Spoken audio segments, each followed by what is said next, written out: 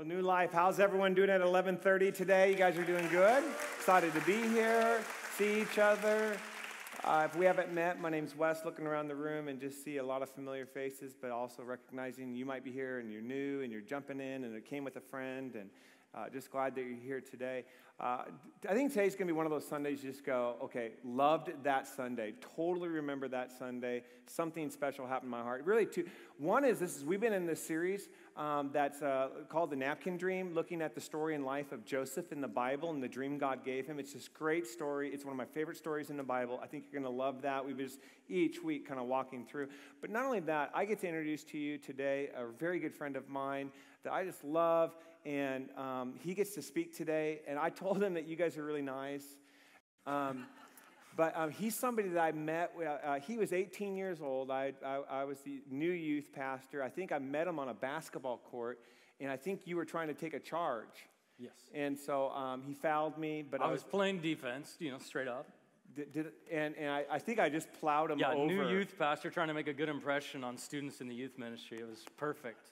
Tons of influence gained in my life in that moment. Yeah, that's where ministry starts. You just run them over. So so that's where we met, and it's been fun to watch over the years, to be able to be part of his wedding, to watch him in ministry, and now watch him to plant a church. Got a great story of what God's done in his life with a lot of turns in it. And, he got to pastor for a while at a church, a 10,000, 15,000 person church, and his focus was the Monday through Saturday of really discipling, caring, and loving and apprenticing people. And you'll hear, I think today, that God has something he wants to say to our church, specifically about the Monday through Saturday and how God uses us to be people becoming the church in our neighborhoods and at our schools. So I'm so excited for you to hear this. Would you welcome with me Richie Shaw?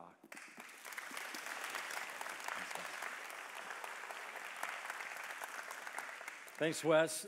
This is super, it's just a huge honor for me to be here with you this morning. I think very humbled to be in this opportunity. Wes has been a mentor of mine. He's been a man that has poured massive amounts of passion, prayer into my life, and stand here with a ton of humility and excitement about what God has been doing in my life and through me and in my family's life and here at New Life. I'm just blown away to see what God has been doing and is currently doing in you and through you. I think an entire peninsula here is being transformed by the power and by the love of Jesus because of your willingness to engage in this mission with Jesus of really people becoming the church. I love that because I believe that every single one of us has been given a purpose and a plan for our lives from God, the creator of the universe, the one that knows you perfectly, intimately. Some of you walked in here today feeling zero plan,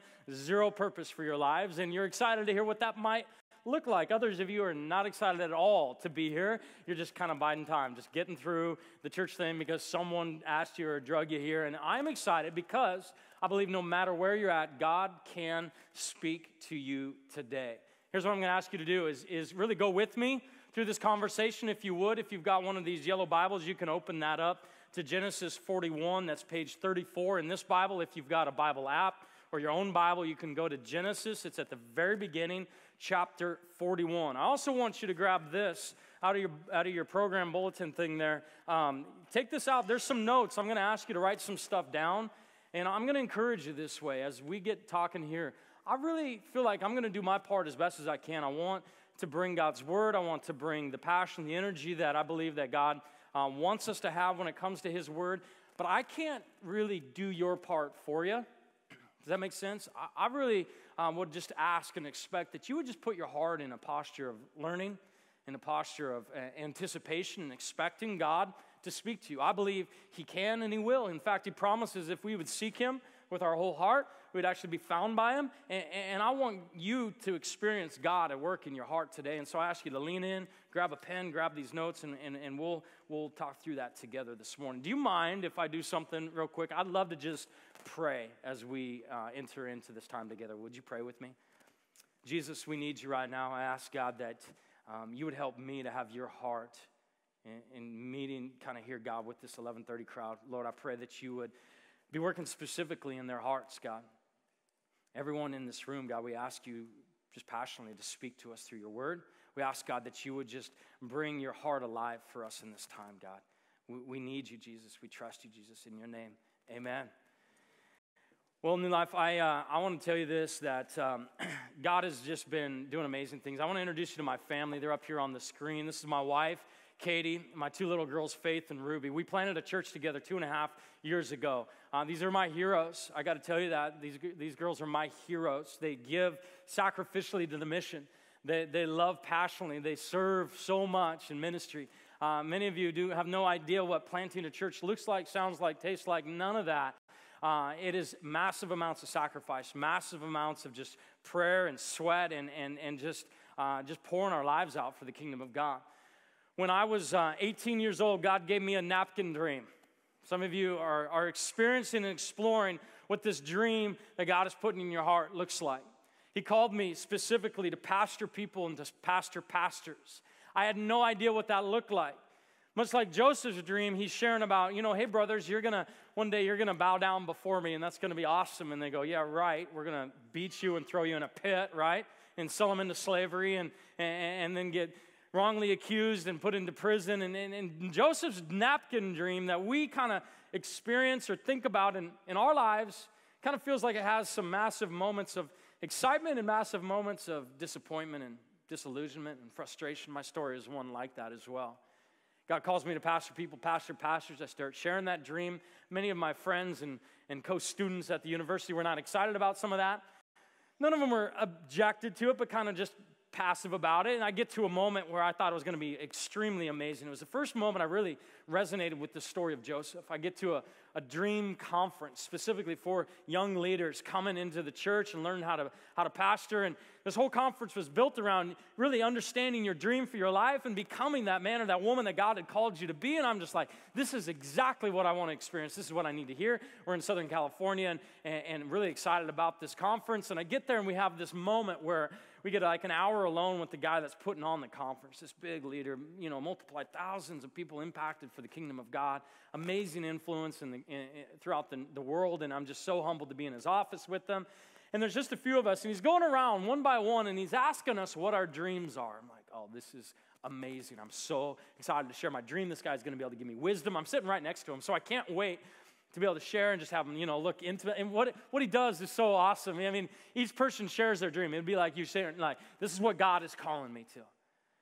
And he's like, oh, I can see that in you.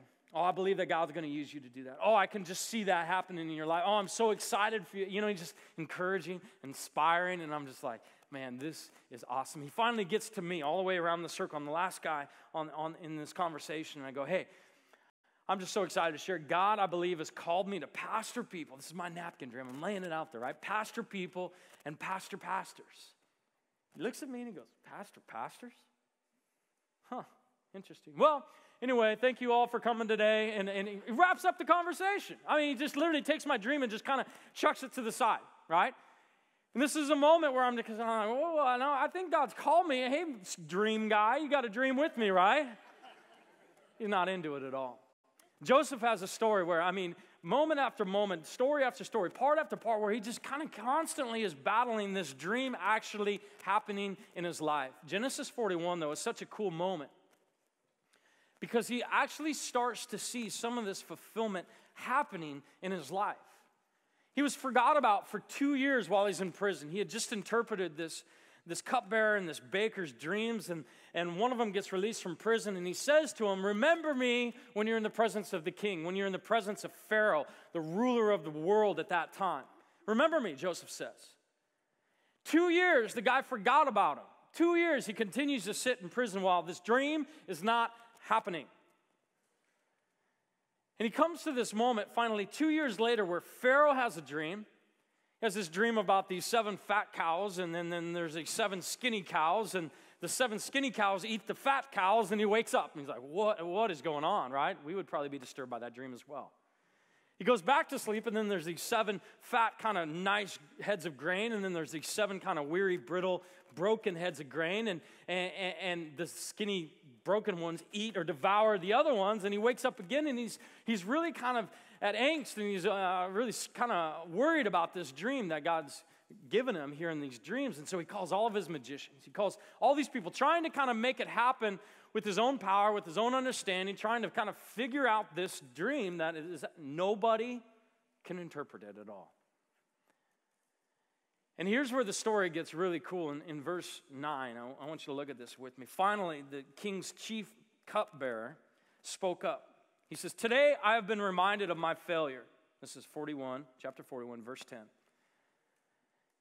"Some time ago, you were angry with the chief baker and me," he's saying this to Pharaoh, "and you imprisoned us in the palace of the captain of the guard. One night, the chief baker and I each had a dream, and each dream had its own meaning.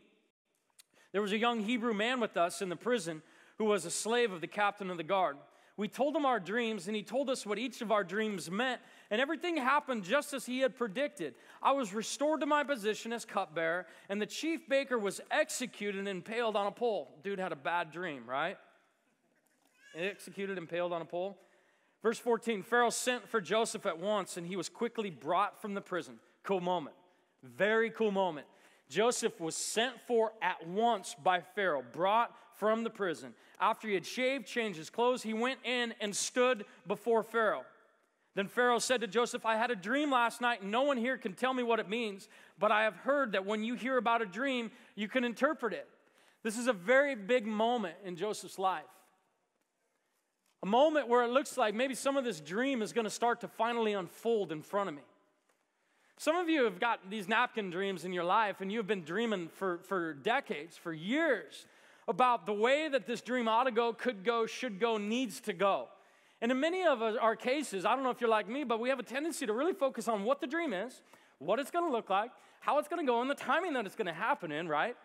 Kind of the exact steps. I can't imagine Joseph in this story and trying to navigate the uncertainty of being sold by his brothers into slavery, or the uncertainty of being wrongly accused and thrown into prison, or the uncertainty of, kind of giving these guys the answer to their dreams and then being forgot about for 2 years. But some of us can relate very well to the twists and turns of Joseph's story. God, my life was so, God's faithfulness has just been so amazing in my life. It's just mind-blowing to see, but most of my life, I have not seen it that way as God's faithfulness or God's grace. In fact, there was a time when God had called me to pastor, and then I go through school. I get to intern under Wes for like 4 years. I mean, it was an amazing time to be invested in by this man. I mean, a key relationship in my life has been your lead pastor here, Wes Davis. He has been so willing to pour his life in, and at the same time, all these other key relationships and influences have just been so massive in my life, and get to a place where I get out of school. He gets me my first job in ministry, and it's an amazing opportunity. My wife is from Coeur d'Alene, Idaho. I'm from Paulsbo. I graduated from North Kitsap way back in '97. Some of you seniors and high schoolers in the room, you're like, wow, old guy, right? 97, I don't know. Many of you weren't even born then, I don't know. But it was a crazy time. Go to Northwest, this university over on the east side of Seattle. Invested in massively, get my first job in Tacoma. My wife from Coeur d'Alene and me from Paulsbo moved to the hilltop of Tacoma. I don't know if you know the hilltop of Tacoma, but that's as far from Paulsbo and Coeur d'Alene as you could possibly ever be. And not in terms of anything wrong with the hilltop, but we had never been there. I'll just say that. And we were engaged in middle school or junior high ministry. That's another thing. God called me to pastor people, not junior hires, right? I'm just kidding. No, I love you, middle schoolers. But I was just blown away by the intensity of 600, 700, 800, junior hires coming on Friday nights. And I got to preach the gospel for literally like 5 minutes at a whack every Friday night. And I would get gum thrown at me. I remember we had people come. We had these ministry teams in our school at Northwest. It was so funny. They would come and they'd do these little skits and like tell all these jokes, and the kids would boo them and like throw stuff at them, and they'd leave crying. And I had to call the school and like apologize to them for like sending their ministry teams to the hilltop at Tacoma, right? And this was an adventure time for us as a family. And we got the call that really, I felt like this was Napkin Dream fulfillment moment. Wes calls me. We get together, and he ends up hiring us back at my home church, the church that I'd grown up at in Paulsbo. And I was so excited. He was a youth pastor there, and he'd kind of orchestrated a lot of multiple parts of the church. It was just growing massively, and I was going to work with the young adults specifically at the church there. And you guys, New Life had just gotten started on Sunday nights at this time. We were meeting at the at the building there in Paulsbo, and this is before, all of this kind of, you guys moved to Silverdale and all that stuff. Many of you have no idea about some of the history of New Life, but this is kind of where it began. And I was so excited just to be a part of the team, and I remember I'd been there 3 weeks. Like, dreams starting to happen, dreams are coming true. Napkin Dream, it's happening, God's leadership. I can just see his faithfulness. This is so amazing. 3 weeks I'd been there. I was getting ready to go preach at like a high school winter camp or something like that, and Wes was like, hey, let's go for a walk. I'm like, okay, more investment. Dude's going to pray for me. I love my mentor, right? So excited, and he goes, hey, I got something I need to tell you about. And I'm like, okay, that's cool. Yeah, we're taking New Life, this Sunday night service, and we're going to actually separate from this church in Paulsbo. We're going to go start it sovereignly or separately out here in central Kitsap somewhere, and I need you to stay here and kind of hold down the fort with the guys here in Paulsbo. And it felt like for me, like, to get to work with all these guys at New Life and kind of all my best friends that I'd gone to school with, and all of this kind of like dream come true, and all in a moment, literally in a breath, watching all of this just go completely away. The place where over the next 18 months I became very frustrated, I became very bitter, I became very disillusioned at what I thought this napkin dream was supposed to look like, when it was supposed to happen, how it was supposed to happen, and I just got to a place where I quit. I quit ministry, I quit the church, I quit trying to be a pastor, I quit all of this. I had a 6-month-old at the time. Faith, my oldest there, she was 6 months old at the time. I packed all of our stuff up and I said, hey, we're out of here, Kate, to my wife. And she said, okay, well, if you're going to quit the ministry or whatever you're doing, let's go do it by my family. She's from Coeur d'Alene, so we moved to Coeur d'Alene, and we moved into my in-laws' basement. Napkin Dream right here, right? Sleeping on the floor in my in-laws' basement. And every night I'd come home, my wife would go, graciously, mind you, graciously, hey, babe, what's the plan? What do you mean, babe? We're, working and sleeping on the floor. And she goes, this is not the plan. What's the plan? This is not the plan. And it became this refining moment where I started to recognize that because circumstances didn't work the way I thought they should, they could, the way they needed to, they didn't fit into my idea of the way this napkin dream was going to go, didn't mean that I wasn't supposed to continue to become the man that God had called me to be. And I think some of you have encountered circumstances like Joseph's, like mine, where the napkin dream is now a distant, far-off thought. A maybe, a potentially someday, I wonder if, and you're not passionately pursuing God's leadership in your life to become this man or this woman that God has called you and made you to be. Because you have become disillusioned, you've been frustrated, you've been hurt, you feel like it's not going the way it's supposed to go. Joseph's story gives us great hope. There's a moment here that he comes to that I believe every one of us dream to come to. Where the scraping, the clawing, the wondering, the like, is it ever gonna happen? Is this life ever gonna matter? Is significance ever gonna come? Is my soul ever gonna be satisfied? Am I ever gonna actually prove what I think I'm gonna prove? And is it gonna come to pass? It's starting to happen in his life. Here's my fear, though, for us as New Life, as people trying to become the church. My fear is this, that in our concern and our desire to become these people that God has made us and called us to be, to see this napkin dream fulfilled, we may very well miss the moment that Joseph is experiencing because we are focused on the wrong thing. We might miss it altogether because we are focused on the wrong thing. Joseph has an acute awareness throughout his story.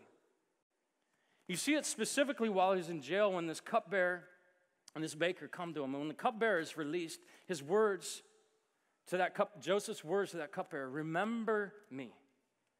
Joseph has an acute understanding and awareness of what is going to help his napkin dream come to pass in his life. His people. You can write this down on your notes. You can write it down like this, that opportunities in our lives follow relationships. Opportunities follow relationships. Joseph asked the cupbearer, hey, remember me. He intentionally makes this connection to not miss any opportunities that God may want to do in his life or through his life. And I believe some of us may miss the dream, the fulfillment of this dream in our lives because we are focused too much on the wrong thing. What would be the wrong thing? I believe for many of us, we are concerned with what this dream is, the way it's supposed to go, the timing of it going down.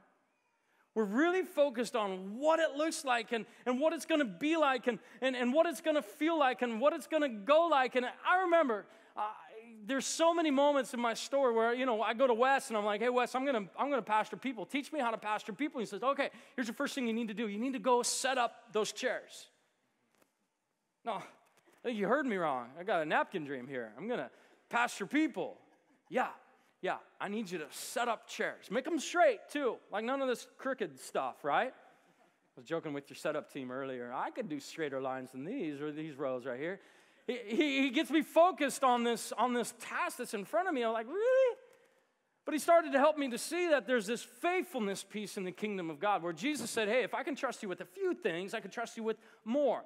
I can tell you at that point in my life, Jesus could not trust me with people. He could definitely trust me with things. Some of us have really no awareness of the relationships in our lives. We've been so focused on what our dream is and what it looks like and what it's going to look like that we have missed the who. And I believe that the who that God has brought into our lives is the most critical thing for us to experience the fulfillment of becoming the men and the women that God has called us to be. I would hate it if you walked out of here today focused on what your dream is and what it looks like and what it's going to feel like and all this what and missed the who that God is bringing into your life. I look at this and I want to line this up so you understand, biblically speaking, from God's word. In the very beginning, when God created the heaven and the earth, the very first conflict in Scripture is when he recognized that man was alone. This is before sin entered the world. Man was alone, and God said, it is not good for man to be alone. Some of us have been isolated, doing life by ourselves, trying to make our napkin dream happen. And we're frustrated because the what is not happening, and we are not at all focused on who God has brought into our lives. We have isolated ourselves intentionally, kind of distanced ourselves from people in the pursuit of our dream. Making our napkin dream happen. We got to make this thing happen. We got to get there. We got to get this what done. We got to get it happen now, right? And many of us are missing completely the who, the people that God has brought into our lives. When this world began being destroyed, when this first sin in Genesis 3 entered into the world, the things that were destroyed in that moment of sin or disobedience towards God were real relationship with God. God used to walk in the Garden of Eden with Adam and Eve. He walked in the cool of the evening with them. This intimate connection with God and man was destroyed. He put them out of the garden. The other thing that was destroyed was intimate, real relationship with person and person, with people. As soon as God walked into the garden in Genesis 3, you can see this in Scripture. He walked in the garden. He says, hey, Adam, where are you? He goes, well, we're hiding. Well, why are you hiding? Man had never hidden from God up to that point. Genesis 2, the last verse in Genesis 2 is the man and woman. They were naked and felt no shame. Well, why are you hiding? Because we're naked. Who told you were naked? God asked. This is where the breakdown in real relationship between Adam and Eve happened and started. Well, this woman you gave me,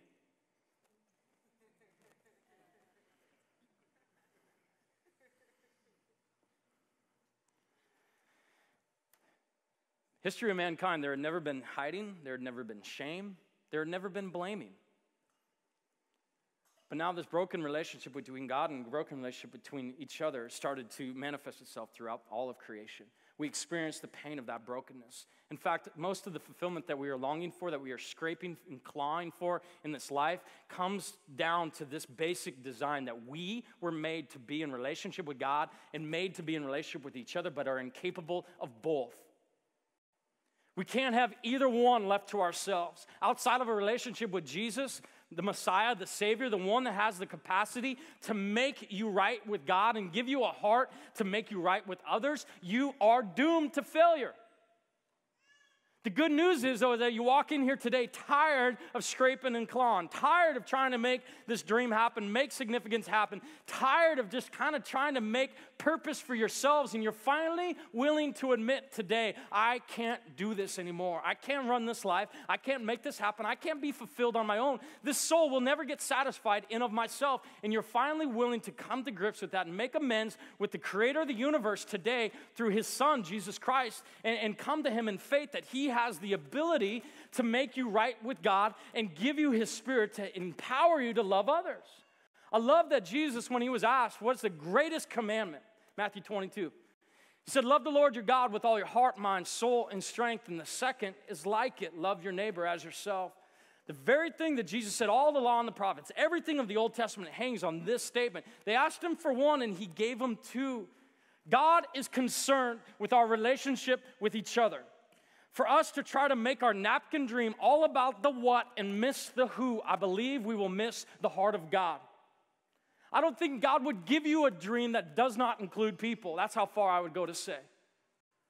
I believe that God cares so much about us being intimately connected with him and with each other. All of creation, all of the story of this scripture right here is God learning and not him learning, but learning us, teaching us how to be in relationship with him and with each other. For us to miss the who in our lives, we will miss the napkin dream. This moment that Joseph is experiencing, this moment of fulfillment, I mean, it goes on right after this where he interprets the dream accurately, and then Pharaoh puts him in charge of all of this grain distribution and literally second in command in all of Egypt. I mean, the moment is happening. The fulfillment is starting to happen. We do not want to miss this moment in our lives where this napkin dream starts to happen, and we will miss it if we focus too much on what we are trying to accomplish, what it looks like, when I'm going to do it, how I got to make it happen, and miss the who that God has brought into our lives. I believe that the very people that we are overlooking, sidestepping, blaming, hiding from are the very people that God wants to use to help us to become the men and women that God has called us and designed us to be. And to miss those people, we will miss this dream that God is putting in our heart. And I believe that many of us struggle because we don't know exactly what the dream is going to look like. And I would challenge you with this. Start with who God has brought in front of you. Who is it that he's asking you to forgive? Who is it that he's asking you to apologize to? Who is he trying to restore relationship with you and this person? Who is it that God has brought into your life that you have been annoyed by? That's a good test right there. Who's annoying you the most right now? I believe they could be the person that God actually wants to use in your life to help you become this man or this woman that he has called you, made you, designed you to be. And by us being obstinate or frustrated or annoyed by these people, we miss the very thing, the very people that God wants to use us in their lives. And I think for me that just kills me about this conversation is that I believe God has made us, created us to be in relationship with him and with each other. And to try to make our napkin dream all about the what and miss the who, my heart breaks for you. I want so much for you to experience this moment like Joseph has. For me to stand here today is a very redemptive moment. I never dreamt of this. I never dreamt that I would move to Idaho and I'd encounter a man like Jim Pubman who called me. I mean, a church of like 5,000 at the time when I got there. He invests his life in me for like 6 months and then hires me as this groups pastor. I was a small groups pastor. I had no idea how to lead small groups. I didn't like people, right? I was just called to pastor them. I didn't have to like them, right? If I could just preach. I'll tell you what, a lot of pastors think that way. I love that your lead pastor, Wes, he's out here, he's seating people, he's with you in the crowd. I mean, he's not distant, far off, but that's how I've always seen lead pastors. They were distant, far off, CEO, corner office, untouchable. This guy, Jim, he calls me the day after I sent him an email just thanking him for his sermon. Blew me away. He takes me to coffee. He spends 2 hours with me. These guys, he doesn't have time. He doesn't have 2 hours. He can't give this time away. I know, I can do the math. I've been in the church world before. I walked away from it. I know what it takes. There is no way. He is blowing my entire paradigm. And what he is helping me to see is that the who that God is bringing him is more important than the what he wants to accomplish. It was blowing my complete paradigm away of what I thought church and ministry ought to be. God was helping me to see that it's not about the what. It's not just about the services and the great programs and the great camps, but it's about the people that God is bringing us. For us to become a people who are becoming the church that God has called us to be and has designed us to be means that we are going to have to learn to not focus so much on the what and start to focus on the who, the people that God has put in our lives. I believe you have a neighbor that if you would just walk across the cul-de-sac, God would use you to help them come to know faith in Jesus Christ. If you would just walk across the street. You have a coworker that talks way too loud on the phone in the cubicle next to you. But I believe that if you would spend literally just 5 minutes, that you would learn to be sacrificial with the what in your life. that you're so busy, so consumed with. I believe that God would use you in these people's lives, and your dream would start to happen. These opportunities in our lives to become the men and the women that God has called us to be, follow these relationships. For us to miss the relationships, we are missing the boat. My heart for you is to not miss this dream that God has for your life. My prayer would be that as a people on this peninsula, that we would learn to become the men and women that God has called us to be, and that we would learn to engage with the people that He is bringing us. It is going to mean looking past other people's faults. It is going to mean asking for forgiveness. It is going to mean fighting for unity and reconciliation in our families. You know what Jesus prayed in John 17? He's praying for His disciples, and then He begins to pray for us, anybody that would believe in Him through their message. He prays this in John 17, I think it's 20, 21, 22. He says, Father, make them one, make them unified, just as you and I are one. So He's praying that if you read Scripture, if you don't know Jesus' life, His story is so much of Him and the Father being intimately connected. You see it all throughout the New Testament, all throughout the Gospels of Jesus. The intimacy that Him and the Father display, He's praying that we would have this kind of unity, this kind of intimacy. And this is what He says, so that the world will know that you sent me. I believe that us being in real relationship with each other is the greatest testimony witness to this peninsula, that God really does exist.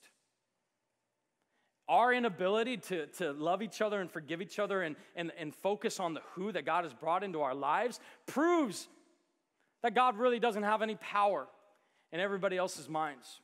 Yeah, if they can't love each other, how can they love anybody else?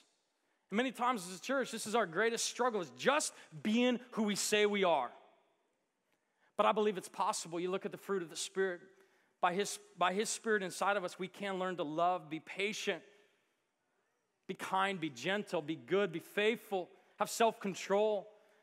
We can have these things in our heart by the power of God, the Spirit of God inside of us. We can become people who are becoming the people that God has called us and designed us to be, in real relationship with Him and real relationship with each other. And here's the hope in this conversation today that you would grab a hold of. Do not miss the people that God is bringing into your life. Do not be so focused on the what of your napkin dream that you miss the people, the relationships that God has brought you. Your opportunities to become that man or that woman that God has called you and designed you to be will follow the relationships in your life. So many times I have missed opportunities because I have thrown away the relationships in my life. I've walked away. I think one of my greatest failures is to not stay connected with the people that God has brought into my life. How many opportunities I have missed because I've just allowed relationships to fall away, relationships to just go away, relationships just to stay at a comfortable distance. I believe God has called us to more than that. The very essence of His church is He says, they will know that you are my disciples by your love for one another. God is calling us today to not be so focused on the what, but on the who. Our opportunities to become the men and women that God has called us to be will follow the relationships that He has given us. The band is coming right now, and I want to close today.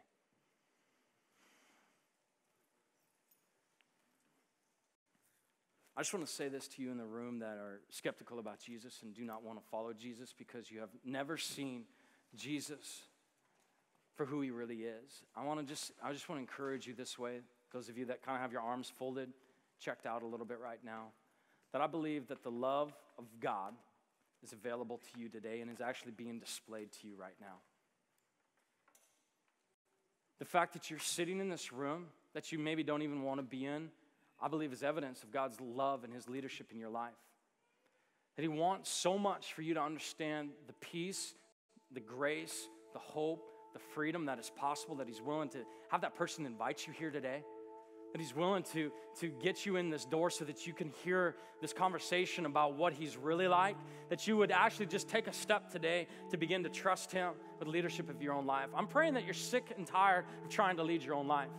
That you're tired of trying to make it work. You're tired of the scraping and the clawing. That today you're finally going to lay down this kind of demanding posture that you've had on God and on Christians. You're going to say, okay, I know they're not perfect, God. I'm trusting you to show me yourself, to reveal your love. I'm going to just ask you, God, what do you want from this life? Others of us have been so consumed with the what of our napkin dream that we have not really included God at all in this conversation. Only at this capacity. God bless my dream. I believe if it's God's leadership in your life, He's going to continue to bring you people to focus on. Many of us get so focused on ourselves, we miss the heart of God and the dreams of God in our lives. I believe today He's going to just begin to kind of strip some of that selfishness from us and help us to look at the people that He's brought around us, not as annoyances or inconveniences, but as actually the vehicle, the relationships that He wants to accomplish His will, His purposes through. This is a massive shift for many of our hearts. We tolerate people, don't we? Today, some of us, our hearts are going to break, and we're actually going to start to love people, not just tolerate them.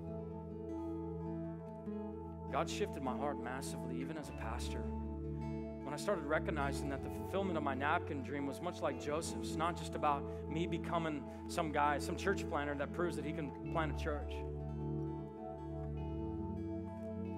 but actually becoming a man that cares about you, cares about your dream, cares about the man, the father, the husband that God has called you and designed you to be. I believe that I exist to inspire you, to inspire people to become people that God has called you to be.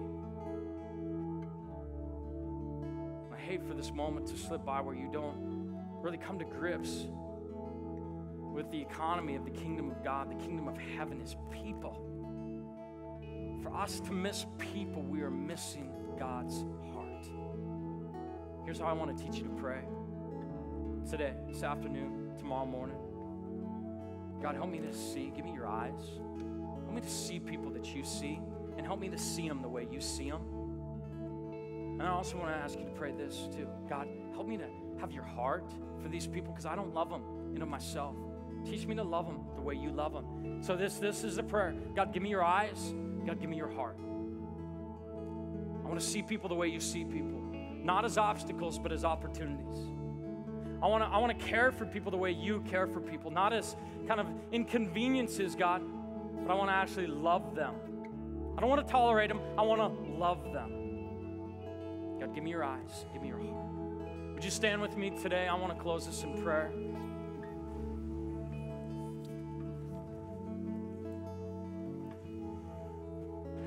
Maybe you would close your eyes with me. Just focus your heart.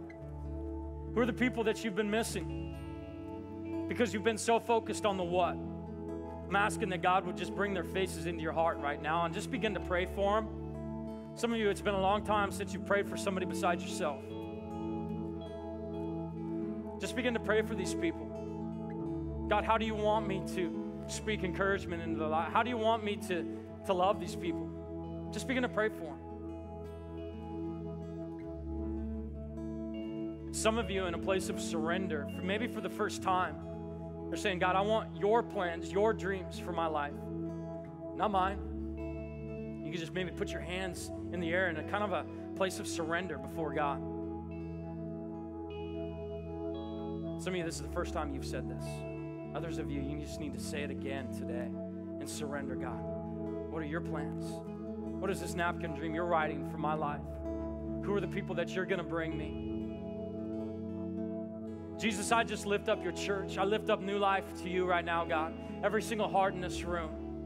God, I pray that you would bring your peace beyond all circumstances in the midst of the chaos and the turmoil of broken lives and marriages, hurting kids, lost jobs. I pray right now through the midst of all these circumstances that we're facing today, God, you would speak your peace. You would speak your life. You would speak your hope. You would speak freedom, God, just into our hearts right now. God, for those of us convinced that our dream needs to happen this way, that way, whatever, God, we've been missing the who, focused on the what. God, break our hearts. Show us the people that we are to be engaged with. Help us to love like you love. Give us your heart. Give us your eyes, oh God. I want to see people the way you see people, not the way I see them, God, in myself. Help me to see them the way you do, God. Help me to love them the way you do, God. God, I pray for every person in this room that you would just bring a refreshing of passion to become the man or the woman that you have made them to be. God, bring a heart full of fire and conviction to walk out of here empowered, inspired today to be the men and women, to become the church that you are calling us to be. God, we love you. We trust you. We surrender to you, oh God. In Jesus' name.